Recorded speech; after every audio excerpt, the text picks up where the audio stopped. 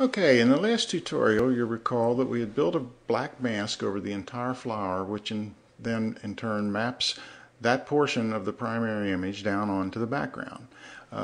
Just to refresh things, if I turn the filter on and draw, you can see that the flower does in fact map down onto the background. One of the things you might notice here is that it's mapping pink in this area, and that's because it actually overlays onto the background in the overlay mode. And here's where the hard mix comes into play. If we switch just to the hard mix, you'll see that now it's mapping the white portion down, and only area that's mapping pink is the hole through where this petal laps over, and you can see through it.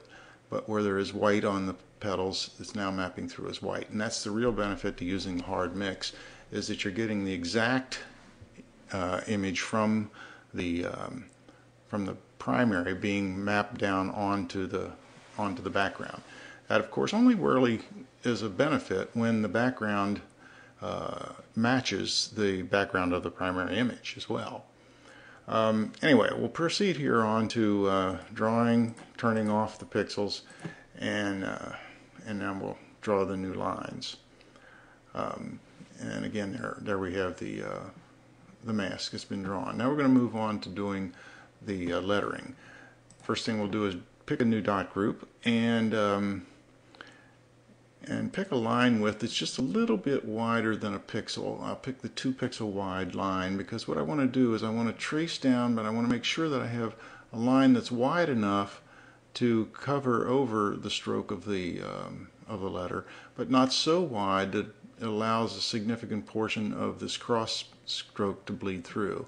So what I'll do is map down here, and with a narrow line it's fairly important that you stay close to being dead on to the line that you're trying to color in, and that will work there. Now as we go to this sweeping area of the letter, we can pick a wider line.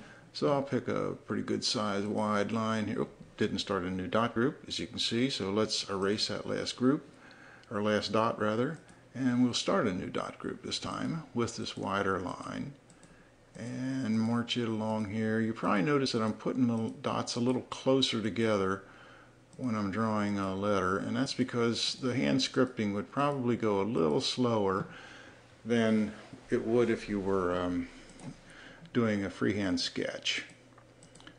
And here we'll just draw that to there. Again, get a new dot group. Since there's no major intersections here, I can stick with the wide line, and I'll just trace around the cursive L here, filling this whole thing in, going out here to where we get to the O, back tracing, going across. That area there will show the intersection, but it paints so fast that you probably won't even notice it in the final AVI.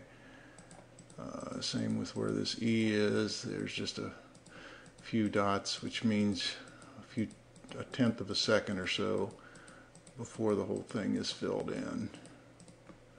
Keeping in mind that each dot represents a single frame in an AVI, and at 30 frames a second, 30 dots makes 1 second. So there you have it. We filled in the whole word flowers. Now if we wanted to take a look at it, turn the filters on, and you can see that flowers has in fact been filled in. Drawing the primary, turning the filters off, and redrawing.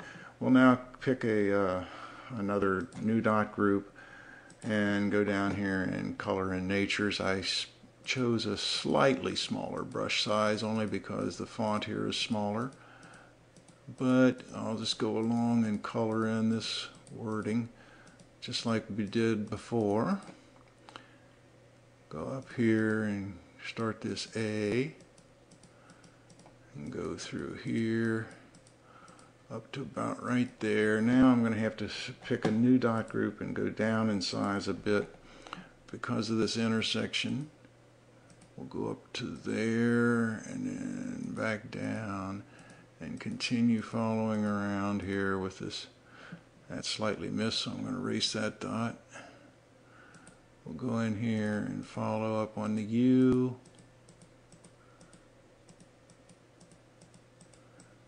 Up to the R, across there, follow the E, Let's stop the E right about there. Get a new dot group and we'll go up and draw the apostrophe. Now get a new dot group and come back here and finish out the S. Notice I'm trying to do this the way you would do it if you were doing it with your scripted hand.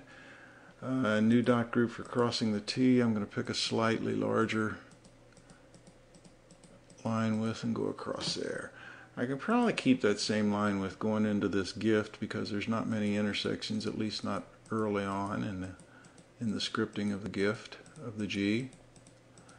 So we come along here drawing our G, and then back down to here, and we're running into an intersection here. I'll pick a new dot group and a slightly smaller line width to gap across that, and then I can go to a bigger dot group again if I want and finish out the lower portion of the G script.